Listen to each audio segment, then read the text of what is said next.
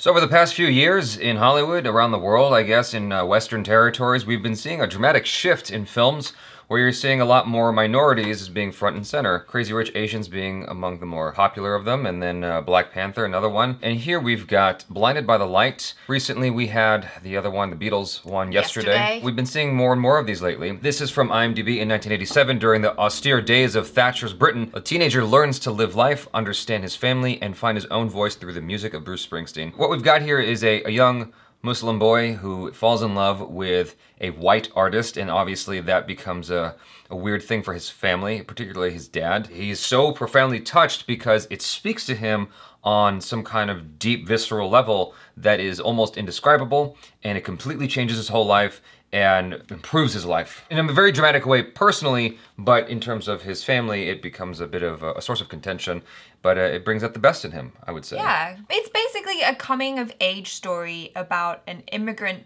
boy in an immigrant family. It's set against the backdrop of Margaret Thatcher's 1980s Britain. It was rife with unemployment and racism, and all of that stuff that he has to go through, plus trying to find his voice while still keeping to his family values, but finding where he can go outside of the lines and where he can grow and where he can do his own thing and live his life. I think that a lot of Asians in general who are living in Western areas can very much relate to the difficulties that our main character goes through in this movie. I mean, if you had an Asian mom, an Asian dad, or both, oh boy, and you're living in a Western territory, there's this like immediate conflict that comes into play because you've got your environmental influences when you're outside of your home, and then you've got your environmental influences inside your home, and those usually are at odds with each other. And I'm sure you even have Asian families experiencing this in Asian territories, like in India, for instance. I'm sure that you have some people who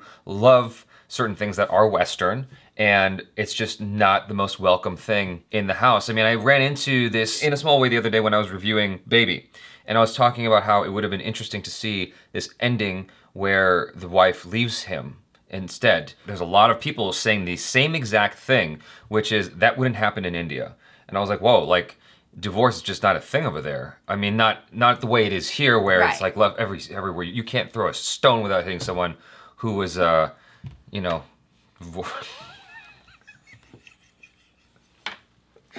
so,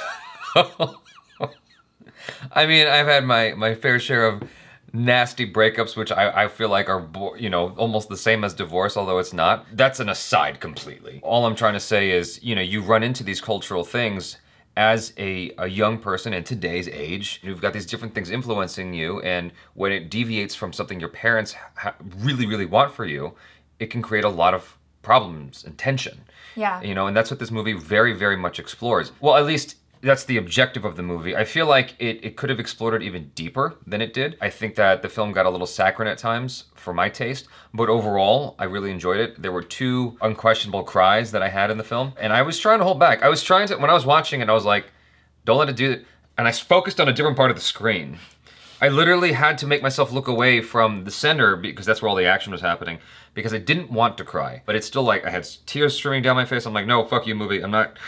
And it got me, and it was twice. It was twice in the film it got me. But there was a lot of moments where I was like, this is a little too sweet for me. It's a little bit too much smiling, a little bit too in the realm of fantasy. But overall, I think that Gurinder did a great job of telling this story and moving me. It was a very moving story, and it was also delightful. I actually enjoyed a lot of those fantasy elements, although I could see how sometimes it can be a little bit jarring because it goes from being very much, you know, this is real life, into this fantasy musical segment, and it's like, oh, we're doing that now? But I just went with it, and it was fun.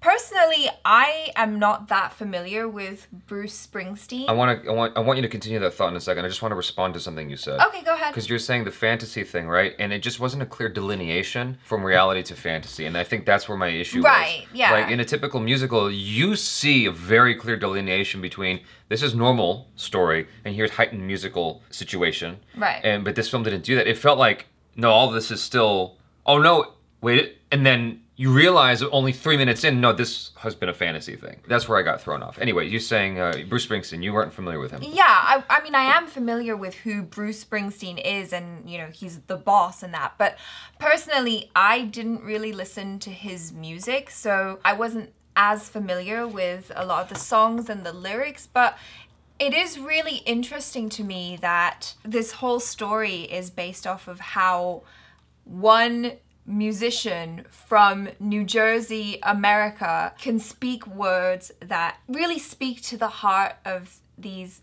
well, not just our lead, Javed, but also his friend Roops. You know, two immigrant South Asian boys living in Luton, not the nicest place, I'm sorry if you are from Luton, and having his words resonate with them because this human experience is universal. I think that's the idea. And that's a really lovely sentiment. This movie was uplifting and emotional. I definitely cried.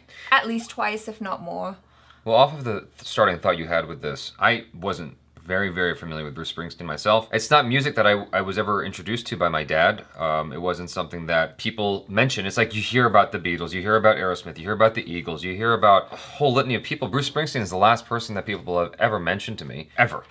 And so the first time I paid attention to Springsteen, not his music, but just the man himself, was because of Steve Jobs with his biography, the book that was written right after he passed away, or while he was, you know, on his way out, and then right after he passed away, this book came out. I read that book. He talks about Springsteen and how much Springsteen inspired him. There's a quote from the lyric "Times they are a changin'."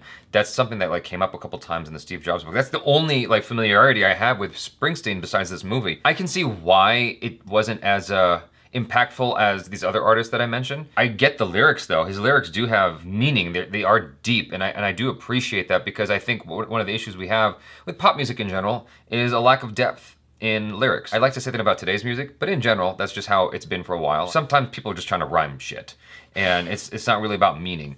Whereas Springsteen, it seemed like he was always trying to inject meaning into his lyrics, and I could see why that resonated with the main character, Javed. All that being said, his music didn't touch me the way it touched the main character.